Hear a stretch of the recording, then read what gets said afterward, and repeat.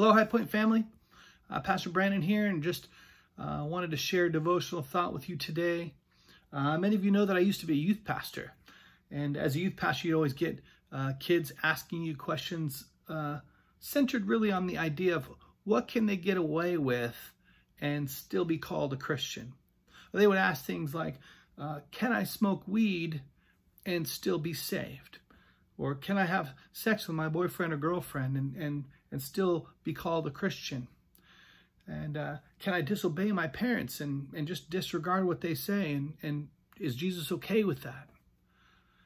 You know, and they would ask these kind of questions really as a way to justify sinful behavior and to seek their own good and their own pleasure, despite what they knew God had called them to do and how he had called them to live.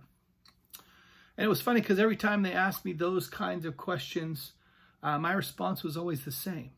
My response was, you can do any of those things as long as you can do them to the glory of God.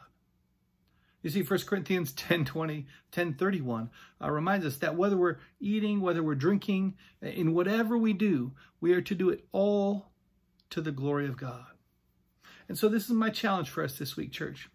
As we go about our days, as we look to become more like Christ, ask yourself today, is what I'm doing right now glorifying to God?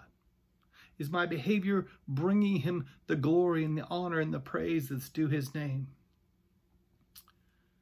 You know, the danger of a practice like this is it reveals a whole host of sinful behaviors that maybe you didn't even realize you had.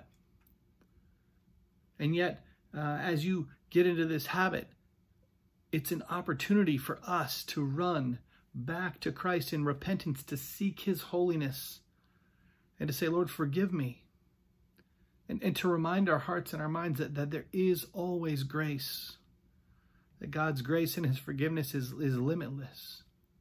But I love this kind of activity because it reminds us just how good and how loving our God is, that we are, in fact, desperate sinners who will seek, like those teenagers, to rub up against the line of sin as hard as we can anytime we're able. And yet, as we catch ourselves in those moments, as we seek to become more like Christ, and we ask ourselves, Lord, is my behavior glorifying to you? Then we can turn to him and say, Lord, help me.